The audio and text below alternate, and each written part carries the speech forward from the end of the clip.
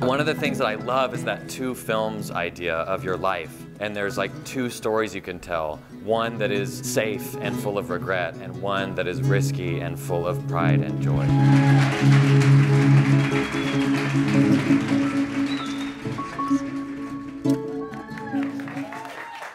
So this is for the Wales football team tonight, and the whole of Wales, of course. And for the nonconformists who had to worship here in secret because otherwise they were persecuted until 1649. And for these stones. Bread of heaven, Bread of heaven, feed me now and evermore. Feed me now and evermore.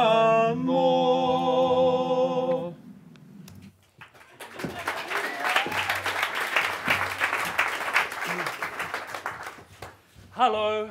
Hello. It's so good to take our bags off. We started at 5 o'clock this morning to come here, but we've been walking for 4 days from the source of the River Tavy, and it's been an incredible way to come and see you all here. And we've come to talk about pilgrimage. Now, we live in a world where we're told, and we see all around us, this increasing connectivity. You know, your phone can talk to your car, and your car talks to your radiator, and it can put your kettle on, and it knows what your bank balance is, and your boss can watch you all day long. And yet, we also live in a world where there's this increasing disconnection. Our food sources, we go to supermarkets, we get little packets, we eat it. We don't think about where it comes from. We turn on a tap, get our water. Don't think about where it comes from. You never have to feel the burden or carry it. We go to the toilet, and it all comes out. Well, where does it go? What do we do? We know we have communities that have sort of done this a bit, where we have families that are separated by a long way. Things have moved.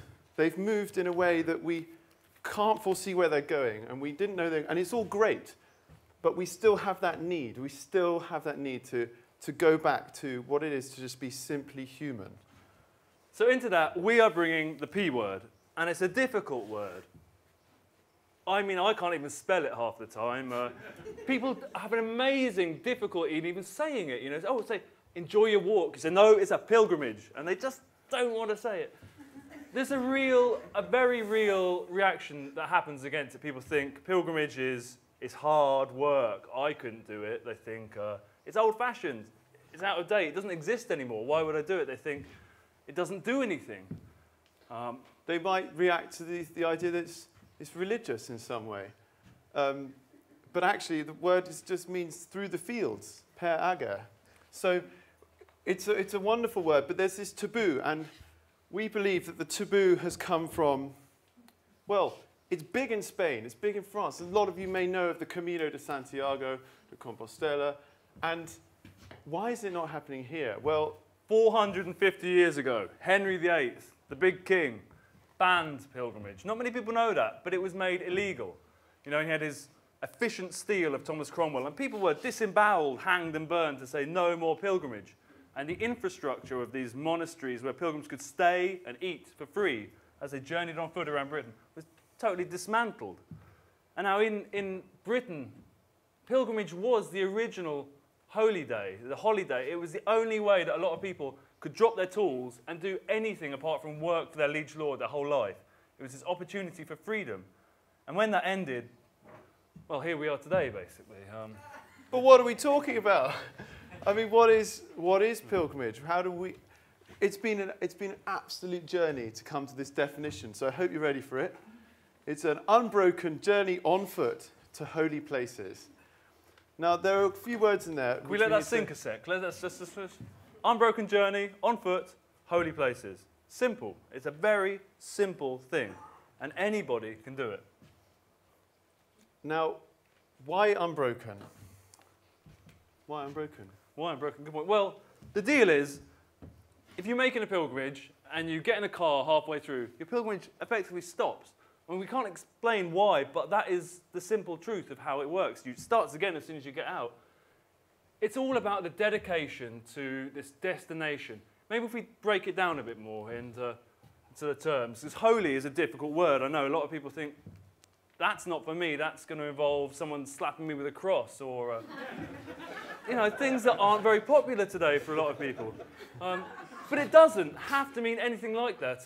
If we go take the words back to their root, holy comes from the Old English word halig, which is the same word is used in Scotland as in hale and hearty. Wholesome. You know, what places do you find wholesome? I bet every single one of you, if I asked, do you have a place, a special place, where you'd like to go to, that you do go to to feel better?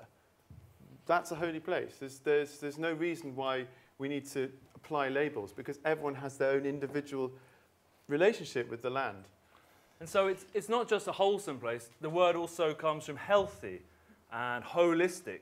So there is no religious specification required. Why do we go on foot? Well, it's very slow. Very slow. Some people think 4 miles an hour.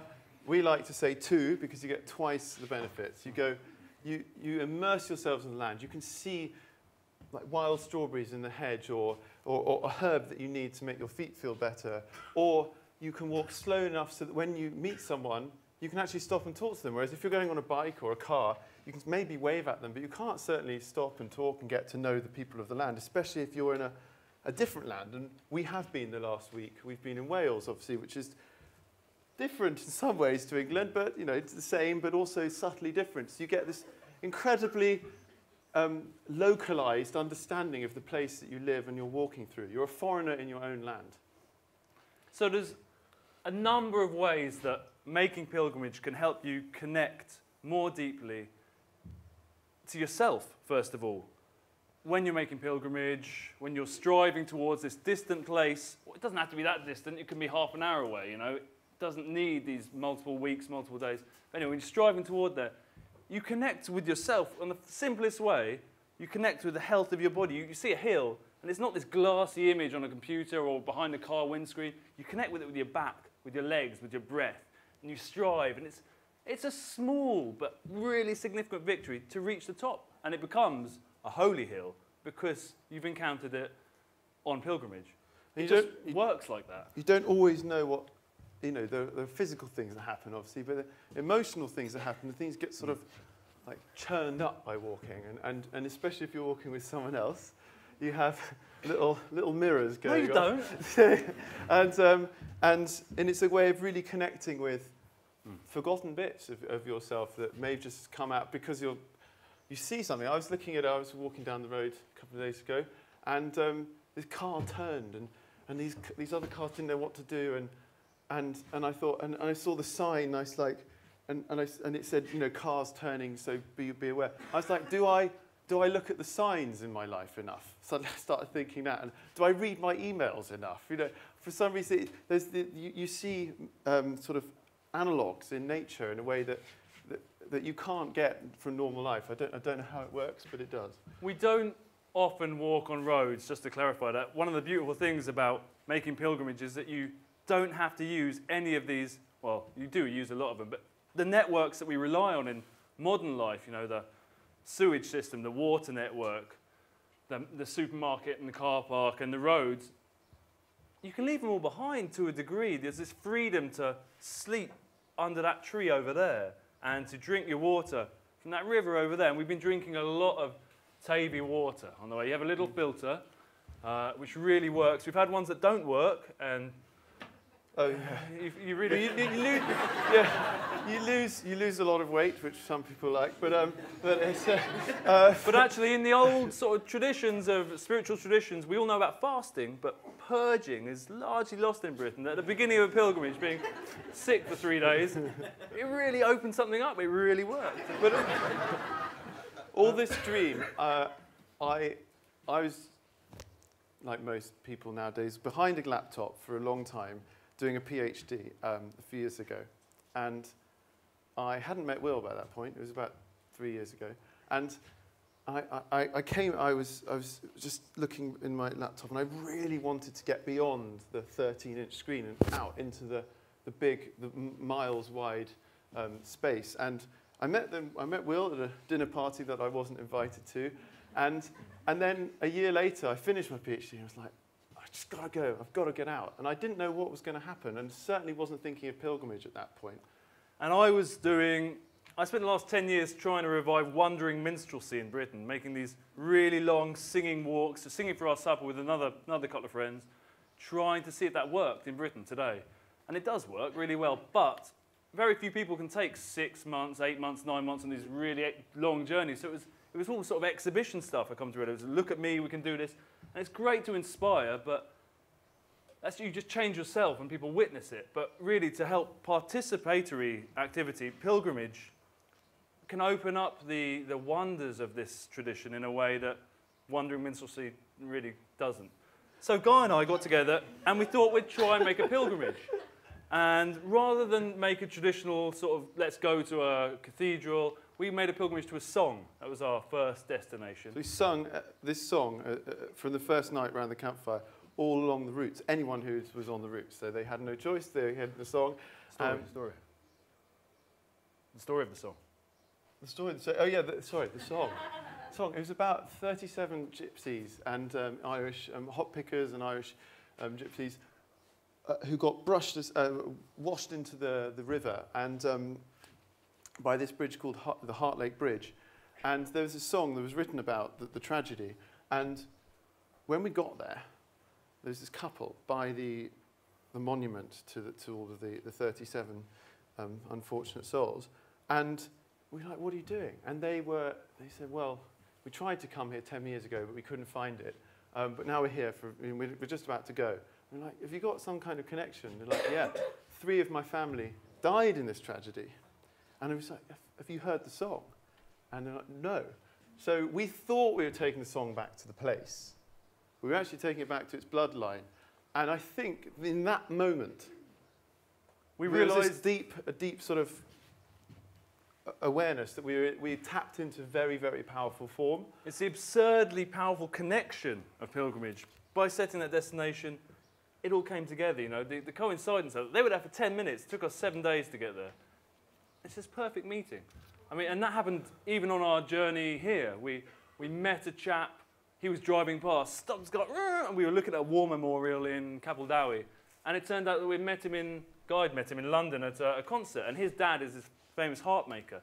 So just by being exactly at the right moment along the road as this chap, we managed to make contact with his father and go and tour this amazing, like one of the only people in the world, 3 people in the world can make a harp, proper harp, triple harp, by hand from scratch.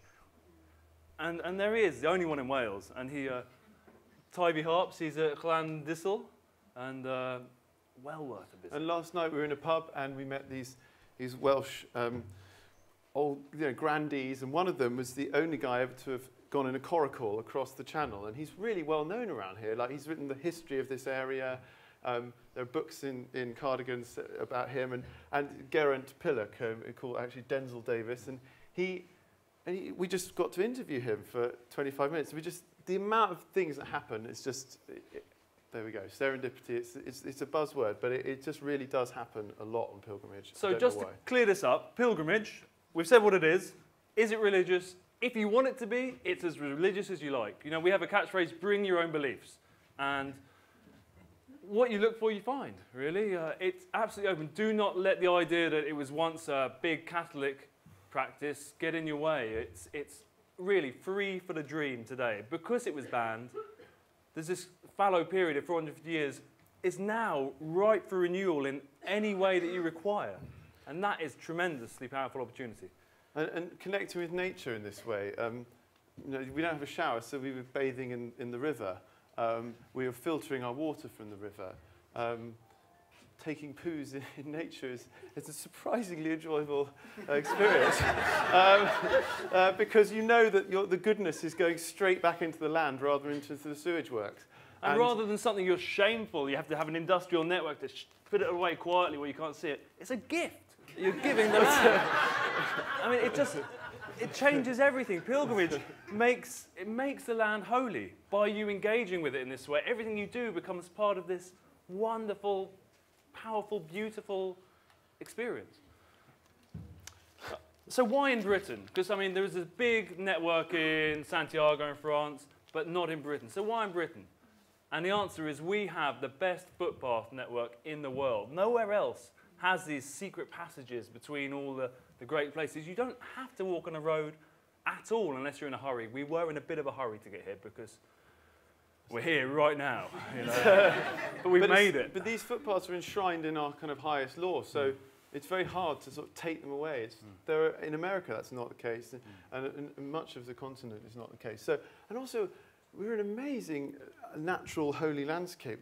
The wells, the springs, the ancient trees, the river sources, the hilltops, the prehistoric sites, and then the churches that have been built around on these very kind of powerful sites, and often in very picturesque settings. You know, it's an extraordinary landscape, and it's amazing. I mean, maybe it's the weather, but it is rather amazing that it hasn't taken off before now, and hopefully it will. The weather. I mean, this is Wales. We said the guy walked for 5 days without a jumper. He picked this up the other day, and we didn't bring waterproof jackets. You know. And it was fine. The weather is not an issue. If it does rain on you, it dries you too. The same sky that soaks you is the same sky that dries you. It's not a problem. You never melt. I promise. Okay, so why in Britain? Oh yeah, when you make pilgrimage in Britain, you tell people you're a pilgrim.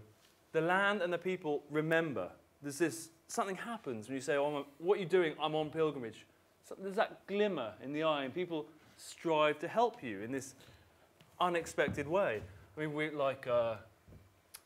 were walking the South Downs Pilgrim's Way from Winchester to Canterbury, a new route we'll talk about in a sec, and we were in Eastbourne and we were hungry and we had no money. We were doing it without money just to see if that worked, to see what that brought. And a chap saw us looking in a cafe longingly, and he came out and said, "Do you know what, lads, when I was down and out, no one helped me, so today you can have this." And a big bag of food, you know, and instantly, as soon as we took it, this shambling drunk man come down the street and says, "Oh, I'm hungry, lads." So we just instantly got to like complete this circle by giving him, you know, a portion of the food. And just something happens, the circle of reciprocity, the sort of the giving and the helping, the hospitality network, which is inherent in everyone. And also the dissolving of social distrust. You know, like when we meet people and they say, "Oh, so..." They see this often. This is quite a good prop in many different ways. And they say, "Oh, you must be a pilgrim." And, "Oh, what am I supposed to do? Oh, I should probably offer you a shower." Or, "Oh, perhaps dinner. Or do you want to stay the night? And do you want breakfast?" And suddenly this whole thing's happened. And then you leave the house and they're like, "I don't know what just happened. I've never done that before. Why did I just do that?" And you know, it's like it's a memory. You're tapping into this powerful energy, and you know, it's quite fun to do that, and it's certainly that ability to trust them that they're not going to do something horrible to you in their place, and their trust that you're going to not do the same. It's really good because you start to believe that the world is better than you thought it was. So what we're doing, we have a charity called the British Pilgrimage Trust, and we are trying to promote the dream of pilgrimage. We're doing this in a number of ways, through media, who's talking to these camera things, through a website, britishpilgrimage.org. Pow, did it. You usually forget to say. Yeah. And through, in the most obvious way, through doing pilgrimage. Well, really, we don't call it doing in truth, I'm afraid to say. It's more like making. It's a creative act, pilgrimage. You take a holiday, but you make a pilgrimage. We're trying to... the thing that Santiago has that's incredible, these refugios and these hostels all around, all along the routes, for €5 to €8 a night, which means that anyone can do it. And they just go and they don't even have to pay most of the time. They have donativos, which is you just donate money. So we're thinking is what's missing in England? And it's that. You know, we don't have that accommodation network. So on one of our pilgrimages, we were walking along the South Downs, and it was really stormy. It was in the winter, and we thought, maybe you should sleep in some churches. So we called up vicars, church was like, "Can we sleep in your church?" And they're like, "Okay." And so we slept, and then we realized, gosh, if this became Britain-wide, this was just standard, it could really change the rural landscape, the rural community. So there'd be people walking through, buying local produce, going to the pubs. It would just completely reinvigorate our land. Because these churches are usually underused. I mean, and at night time, they're almost always entirely empty. And yet they're places where everyone historically in the local community was greeted when they were born, was celebrated when they joined together, and was bid farewell when they died and left. So there's this incredible community memory in these places, and the stone really retains something. And you go to sleep in them. It doesn't matter how you feel about the story of Jesus and all that. It doesn't matter, because as you go unconscious, all of those irksome head things drift away, and you feel the place. Next time you go into a church, try lying down. You know, just people don't do it. Close your eyes and lie down. It changes the place entirely. So we're working with the Church of England, and they are incredibly, surprisingly up for opening up their churches for everyone. You don't have to be a Christian. You just have to be a pilgrim. This was... what else have we got? What else are we doing? So another thing we're doing is we're working with new technologies.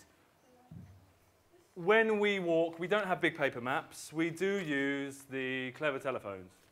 And they tell you where you are. So you've got all the Ordnance Survey maps of Britain. And very cheap, but it's not... Really, really quite cheap, yeah. And they tell you where you are. It's like Harry Potter-ish, you know.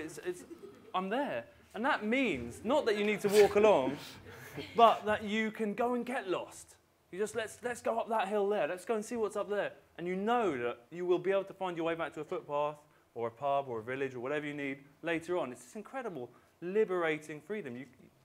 The land is yours again. And we're also really into old tech, like wool and wooden staves and all that they do for them. These are great. So it's not just a dramatic kind of cosmetic prop. It's like triple prop. It's like you can test the depth of puddles. You can like part seas of nettles. You can apples off trees. You can, when you're going up the hill, you can sort of use it as an extra leg. You can stop yourself falling down to the hill. You can put up your tent using it.